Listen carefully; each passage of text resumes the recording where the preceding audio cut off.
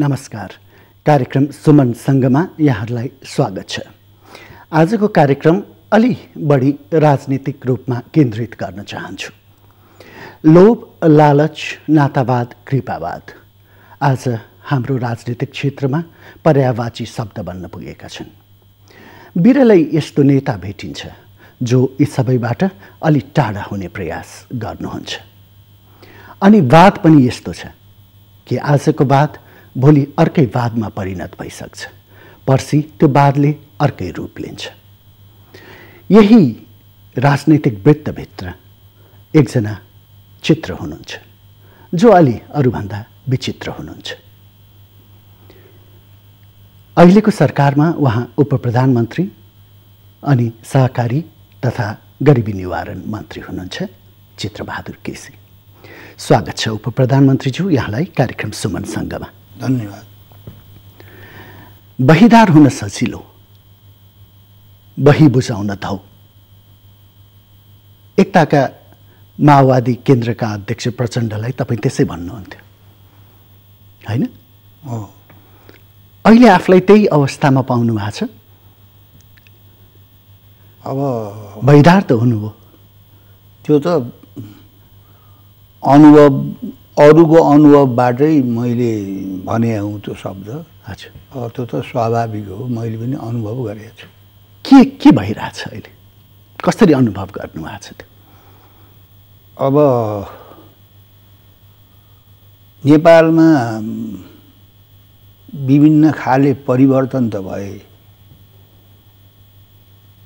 तर मुलुक सञ्चालन गर्नेहरूको प्रवृत्तिमा खासै त्यस्तो परिवर्तन, मात्रात्मक परिवर्तन त अलिअलि भएको छ। हजुर, गुणात्मक परिवर्तन भएको मलाई महसुस भएको छैन। अनि भेडी गोठ भन्नुहुन्थ्यो, होइन? भनेको हो। त्यो पनि के छ आजकल त्यसको हालत?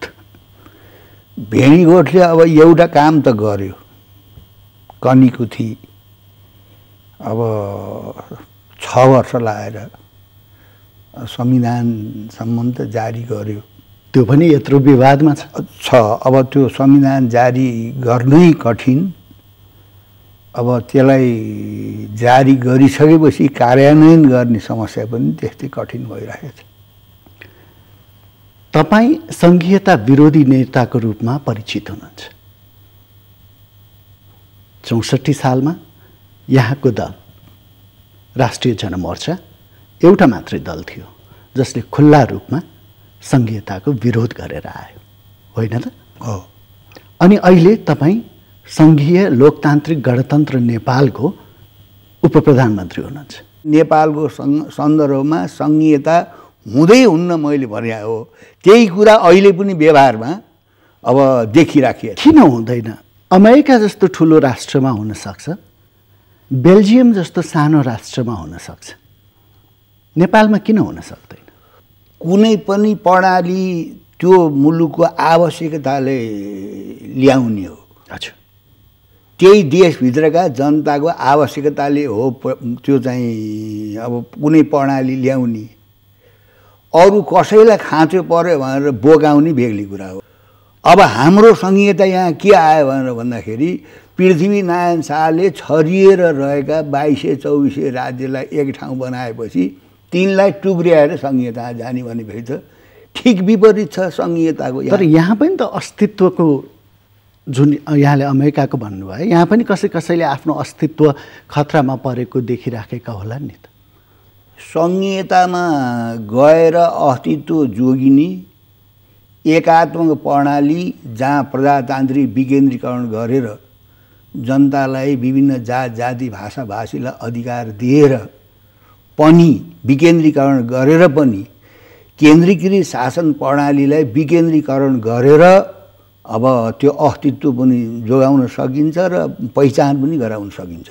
नेपालमा पनि अब सङ्घीय प्रणाली जुनसुकै कारणले राजनीतिक पार्टीहरूले बोक्यो तापनि, स्वीकारे तापनि अहिले त्यही सङ्घीय प्रणाली बोक्नेहरूलाई वास्तवमा चाहिँ नि घाँडो भएको छ। उनीहरूले किन बोकेका रहेछन् त? यो अब त बुझ्नुभयो होला नि अलि। अब तपाईँहरूले मान्नुहोस् नमान्नुहोस्, मुलुक अहिले पनि तपाईँको चाहिँ नि शक्ति केन्द्रबाट डोमिनेट छ। यहाँका आर्थिक सामाजिक राजनीतिक धेरै क्षेत्रमा बाह्य शक्तिहरूको डोमिनेसन छ, यहाँ प्रभाव छ, दबाब छ। त्यस आधारमा नेपाललाई सङ्घीय प्रणालीमा लैकन यहाँ तपाईँको चाहिँ जातीय द्वन्द्व, क्षेत्रीय द्वन्द्व, भाषिक द्वन्द्व, धार्मिक द्वन्द्व यी सबै गराएर, यी सबै खेल गराएर यहाँ अराजकता अस्थिरता कायम गरेर त्यही अराजकता अस्थिरतामा तपाईँ चाहिँ रोटी सेकाउने खेल हो यो। प्रमुख नेताहरू त्यसैमा लागेका छन्। नेताहरू नलागिकन त अब नेपालमा के छ भन्नुहुन्छ भने अब चुनाव जित्नको लागि, सत्तामा जानको लागि, सत्तामा टिक्नको लागि उनीहरूले राष्ट्र र जनतालाई केन्द्रमा राखेर चाहिँ राजनीति गरेको मलाई अनुभव छैन, मैले देखिरहेको छैन। अब जुन देशका नेताहरूले राष्ट्र र जनतालाई, देशको राष्ट्रियता, सार्वभौमता र अखण्डता, राष्ट्रको अस्मिता त्यसलाई केन्द्रमा राखेर जसले राजनीति गर्छन् उनीहरू प्रभावित हुँदैनन्। उनीहरूले आफूलाई आफ्नो व्यक्तिगत महत्त्वाकांक्षा, गुटगत स्वार्थलाई तिलाञ्जली दिएर उनीहरूले राष्ट्र र जनतालाई केन्द्रमा राखेर जहाँ राजनीति हुन्छ त्यो देशमा चाहिँ अब बेग्लै वातावरण हुन्छ। जुन देशमा अब सत्तालाई, शक्तिलाई, अब आफ्नो व्यक्तिगत महत्त्वाकांक्षालाई प्राथमिकता दिने अब प्रचलन हुन्छ, ती ठाउँहरूमा यस्तै हुन्छ। भनेपछि यहाँको भनाइमा सङ्घीयता कार्यान्वयन हुन सक्दैन, हुँदैन के हुन्छ त? अब जनतालाई त अनुभव भइरहेको छ, स्वयं सङ्घीयता बोकेर हिँड्नेहरूले पनि यो चाहिँ भाम्लो बोकियो। त्यही त, यो भाम्लो कसरी बिसाउने त? कसरी बिसाउने? होइन, संसारमा अब देश रह्यो भने बुझ्नु भएन भने अहिले पनि मुलुक अगाडि चाहिँ सर्न नसकेको तपाईँको चाहिँ नि यसैले गर्दा भइरहेको छ। हामीले चाहिँ अब संविधान जारी गरिसकेपछि पनि हामीले अब तपाईँले देखिराख्नुभयो संविधान जारी गर्न पनि कसैको अनुमति चाहिने, राष्ट्र प्रमुख, सरकार प्रमुख बनाउन पनि कसैको अनुमति चाहिने, लिनुपर्ने। भनेपछि देश कति स्वतन्त्र रहेछ, तपाईँ हामी कति स्वतन्त्र रहेछौँ? हामीले राम्रो लुगा लाएर हिँड्छौँ, हामी ठाँटिएर हिँड्छौँ भन्ने मात्रै कुरा त भएन। हामी स्वाभिमानी नेपाली भनेर गौरव गरेर हिँड्ने ठाउँ छैन। के गरी गर्नुहुन्छ? तपाईँले 65 वर्ष लाएर आफ्नो देशको आफ्नो संविधान जारी गरे बापत तपाईँले 4 महिना 5 महिनासम्म तपाईँ चाहिँ नाकाबन्दी बेहोर्नु पर्ने, आफ्नो प्रधानमन्त्री आफै चुने बापत तपाईँले सजाय खानुपर्ने, संविधान जारी गरिसके पनि बाह्य शक्तिहरूले यो गर, त्यो गर, यो संशोधन गर नत्र भनेपछि तपाईँ हामी यो देश कति स्वतन्त्र छ? अनि यस्तो देशको सरकारमा किन जानुभएको? होइन, यसको मतलब यस्तो देश छ, यस्तो देशमा नबसेर बरु तपाईँहरू बाहिर जानुभयो, म त यहीँ छु नि। त्यस कारणले हामी पनि फर्केर आउनुभएछ, राम्रो भयो, मलाई खुसी लाग्यो। त्यस कारणले अब संसदमा जानु, सरकारमा जानु, यो लडाइँलाई देशको राष्ट्रियता, सार्वभौमता र अखण्डता, देशको स्वाभिमानमाथि जुन खालको तपाईँ चाहिँ हमलाहरू भइरहेको छ, थिचोमिचो भइरहेको छ, त्यसको विरुद्धमा लड्न पनि म सांसद पनि भएँ, पार्टीको अध्यक्ष पनि भइरहेको छु र सरकार पनि गएको छु। यो सत्ताको मोह होइन, अन्त्यमा यसो हेरिहाल्नु न कस्तो हुँदो रहेछ त यो स्वाद। होइन, यत्रो उमेरसम्म तपाईँ चाहिँ सरकारमा पाइलै नहाल्यो मान्छेले, त्यस कारणले सरकारमा अब जानु पर्यो, गाडी चढिहाल्नु पर्यो भन्ने त्यो उसले भन्दाखेरि अहिले राजनीतिक पार्टीहरूले 2-3 आँट गरे। राष्ट्रिय जनमोर्चाले जहिले पनि संविधान चाहिन्छ है, लोकतन्त्र संविधानको पक्षमा तर संघीयताको विरोधमा। संघीयता हुँदै सक्दैन। हो, तपाईँ जानुभयो सरकारमा, ठिक आफ्नै कारण होलान् होइन, तर यहाँ के भने नि यातायातमा केही भयो भनेदेखि होइन हडताल हुन्छ, मान्छे दुधमा पानी मिसाउन पाएन भनेर बन्द हुन्छ, सुनमा मिसावट गर्न पाएन भनेर पसल बन्द गरिदिन्छन्। तपाईँहरूले चाहिँ के गर्न सक्नु भएको छ? सङ्घीयता फाप्दैन, हुँदैन भनेर बाहिर त्यति खुलेआम आउन सक्नु भएको छैन। जम्मा 3 जना समानुपातिकमा सांसद हुनुहुन्छ, खोइ तपाईँहरूको प्रभाव कसले सुन्छ?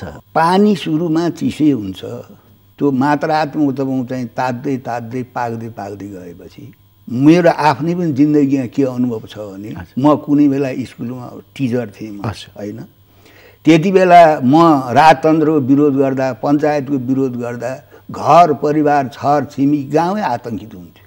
यो हुने कुरा होइन, यो कुन कुरा गर्छ माइला भनेर बाबुआमाले नै बारम्बार टोकिरहनुहुन्थ्यो। मावल जाँदा, ससुराल जाँदा कोहीलाई पनि मैले चाहिँ राजतन्त्रको विरोध गरेको, पञ्चायतको विरोध पाउँदैन थिएँ र उहाँहरूले मलाई हतोत्साही गराउन धेरै कोसिस गर्नुहुन्थ्यो।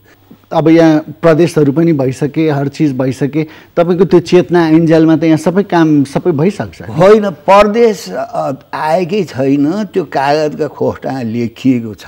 अहिले पनि त्यही सङ्घीयतालाई नीउ बनाएर सङ्घीयताकै आडमा नेपालको माटै पनि रहने हो कि अन्तै मिसिने हो भन्ने यस्तो जलतराज अब मान्नुहोस् प्रदेशै होला। भइसकेपछि पनि तपाईँ चाहिँ अब जुन मुलुकमा सङ्घीय प्रणालीको लागि अब त्यो त्यहाँ चाहिँ एउटा वातावरण छैन, ती देशमा आइसकेका सङ्घीयताले के गर्यो यो कुरा त दुनियाँको अगाडि छर्लङ्गी छ।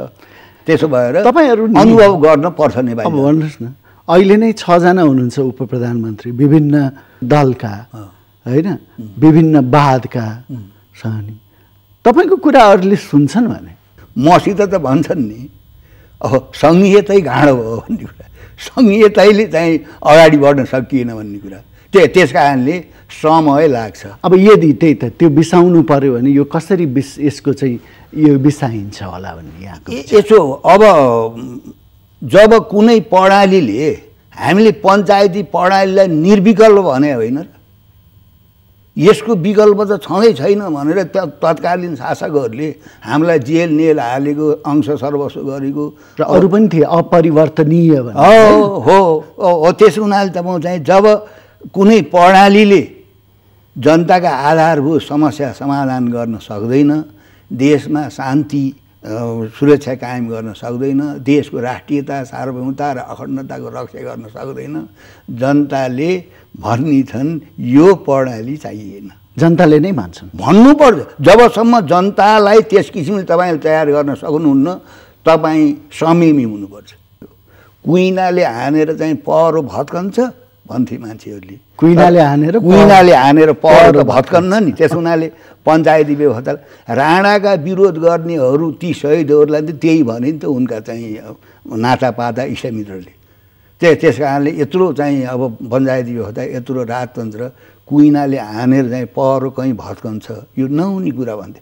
तपाईँको प्रधानमन्त्रीले उहाँ 3 बुँदे गरिसक्नुभयो अरे सहमति। अब कति दिन बाँकी छ तपाईँलाई थाहा छ? 3 बुँदे होला, 4 बुँदे होला, 10 बुँदे होला। तपाईँलाई यो पनि थाहा होला नि, 46 सालपछि यो 24 वर्षमा 21वटा सरकार बने भनेपछि अब त केही अनि विकास हुन सकेन नि। हो त तपाईँ चाहिँ अब के रहेछ त यहाँ तपाईँ चाहिँ नि अब सरकार बनाउने, सरकार भत्काउने, तपाईँ ढाल्ने त यहाँ स्वयं चाहिँ पात्र पो नेपाली हुँदो रहेछन्।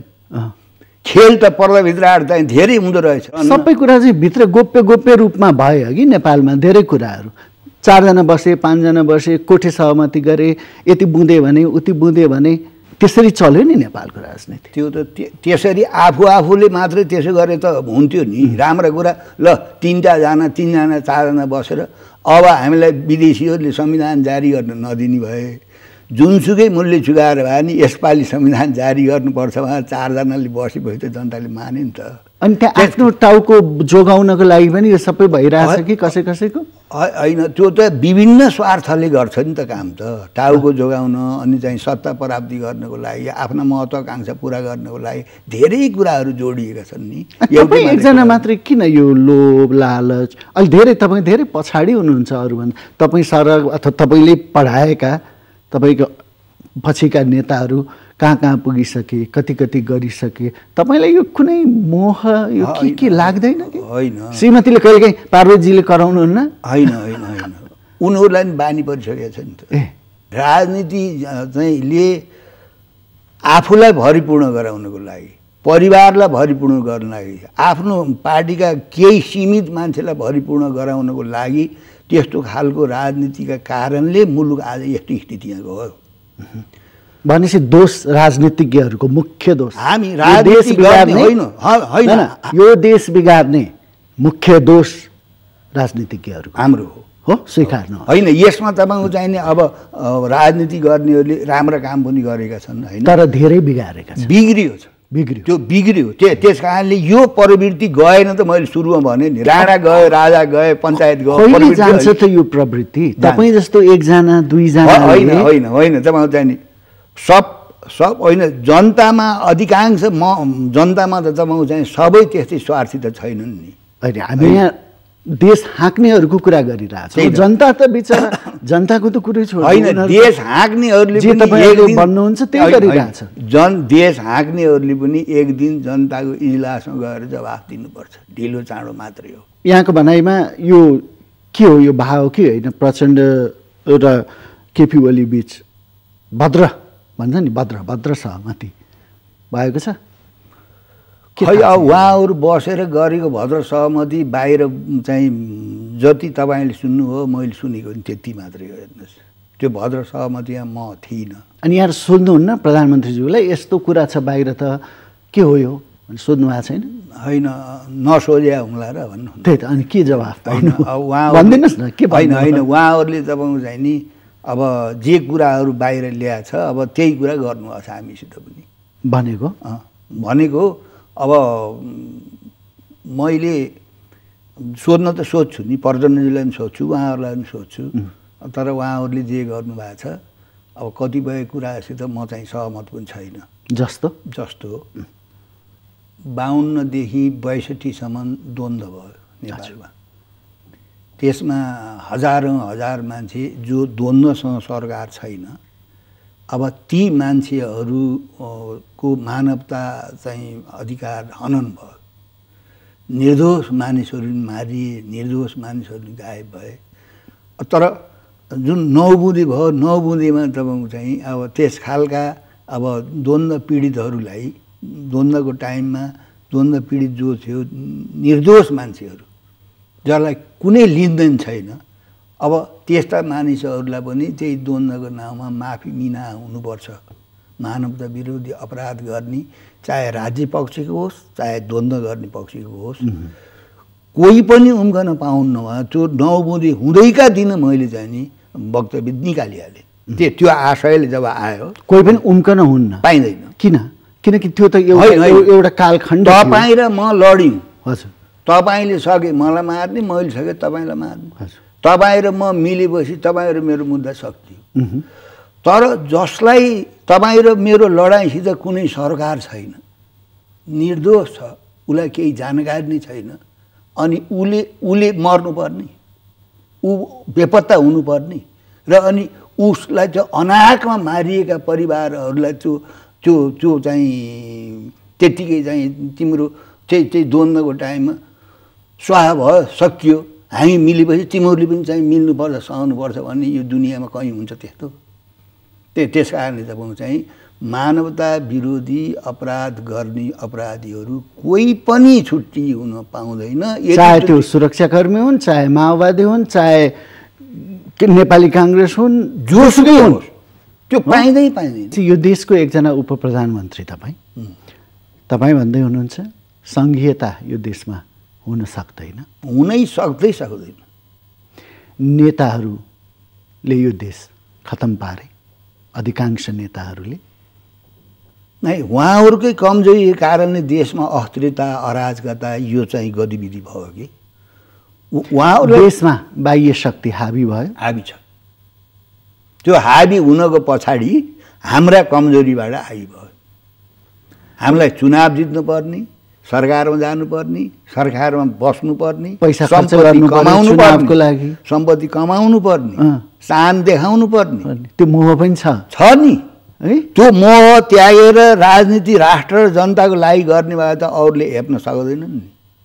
चित्रबहादुरलाई त म चाहिँ नि हेप्न सक्ने त म आँट गर्दैन। किनकि कुनै मोह नै छैन तपाईँ? मलाई छैन। मलाई यदि मोह छ भने राष्ट्रको अस्मिताप्रति छ, जनताको समस्याप्रति छ, राष्ट्रप्रति छ। त्यस कारणले कसैको दलाली गुलामी ताबेदारी गरेर मैले कसैको अगाडि कपाल कनाउनै आउन्न मलाई। र एउटा वाद लिएर हिँड्नु भएको छ जसमा तपाईँ आजसम्म अडिग भएर लाग्नु भयो। मान्छेले त धेरै परिवर्तन गरिसके नि बिचबिचमा आफ्ना अडानहरू, होइन? धेरै राजनीतिज्ञले गर्छन्, तर तपाईँले गर्नु भएको छैन। के गरी गरौँ? त्यही त, तपाईँ त जुन प्रणालीले देशको माटै उड्न थालिसक्यो, देशै रहला कि नरहला भन्ने कुरा चाहिँ यस्तो स्थिति आयो। अब त्यही प्रणालीसित चाहिँ म चाहिँ सम्झौता गरौँ? तर कसैले उठाएर त्यस्तो भएको त होइन नि यहाँलाई। के कहीँबाट जस्तो अरूले भन्छन् नि होइन, को माथि को प्रभावित, को माथि को प्रभावित भनेर, को कसबाट प्रभावित। यहाँ त कसैबाट प्रभावित होइन नि, कसैबाट होइन। प्रभावित भयो भने देशको चाहिँ समस्यासित प्रभावित हो। सङ्घीयताले ल्याउने दुष्परिणामसित म चाहिँ डराएकै छु। यत्रो वर्षसम्म चाहिँ स्थानीय निकायको चुनाव नगराएर कर्मचारीद्वारा शासन गराउँदाखेरि यिनीहरूले प्रजातन्त्रको कुरा गर्न छाड्दैन। सङ्घीयताका केही फाइदा पनि त होला नि। एउटा विकेन्द्रीकरणको प्रणाली बस्ला होइन, होइन, त्यहाँका मानिसका आवश्यकता के हुन् होइन, त्यसको समाधान त्यहीँबाट होला। तपाईँले यति सानो मुलुक, उतातिर त्यत्रो ठुलो मुलुक छ जहाँ तिनतिरबाट घेरिएछ, खुला सीमा छ, यता बसालेको नेपाली जनताले बसालेको भात ताउली उता टिपेर जान्छ, जनता त्यति आतङ्की छन्। अब यता पनि ठुलो मुलुक छ होइन, भनेपछि यसको जो भौगोलिक अवस्थिति छ, यसलाई तपाईँले यसै त एउटो नेपालले आफ्नो अस्तित्व धान्न यत्रो हम्मे परे बेलामा तपाईँले अब पहिला अघिल्लो संविधान सभामा 14वटा नेपाल बनाइदिएको थियो जनता नेताहरूले। कसै कुनै बेला 14वटा नेपाल, 14 प्रदेश, 14 प्रदेश, 15 प्रदेश, 12 प्रदेश, 11 प्रदेश, 10 प्रदेश, 9 प्रदेश, अब 7मा आएछ, बल्ल 7मा आएछ। त्यो 7ले भएन, हेर्नुहोस् है, त्यो 7ले भएन अहिले पनि। भनेपछि तपाईँले एउटो नेपाल जोगाउन यत्रो हम्मे परेको मान्छेलाई, देशलाई तपाईँले चाहिँ 7वटा 8वटा 10वटा नेपाल चलाइदिनुहुन्छ, सक्नुहुन्छ तपाईँ? एकदम चर्चित हुनुहुन्छ उखानका टुक्काहरू दिनको लागि, भन्नको लागि। अहिलेको समष्टिमा अवस्थालाई भन्नु पर्दाखेरि एउटा कुनै भनिदिनुहोस् न एउटा। यसले ल्याउने दुष्परिणाम मचियो थचियो भन्छन् नि, मान्छे अहिले मचिरहेछन्, अहिले मचिया छन्, पछि थचिनु पर्ने हुन्छ देश रह्यो भने। यो मुलुकलाई गाँजा पारेर, टुक्रा पारेर, ताकि अब ती जो प्रदेश बन्छन् ती प्रदेशमा शक्ति केन्द्रहरूको रजाइ नै हुन्छ। हेर्नु होला, हामी त्यो व्यवस्थापन गर्न आर्थिक, राजनीतिक, सामाजिक कुनै पनि हालतमा यहाँ सम्भव छैन। धन्यवाद उपप्रधानमन्त्री चित्रबहादुर केसीज्यू। हुन त सङ्घीयतामा लागेर प्रगति गर्ने देशहरू पनि छन्। अब यहाँहरू जस्ता नेता नि हुनुहुन्छ जो भन्नुहुन्छ सङ्घीयता यो देशमा कुनै पनि हालतमा फाप्न सक्दैन भनेर। आगामी दिनहरूमा जे होला त्यो देशको हितमै होला, भलाइमै होला भन्ने हामी आशा राखौँ। आजको लागि नमस्कार, धन्यवाद।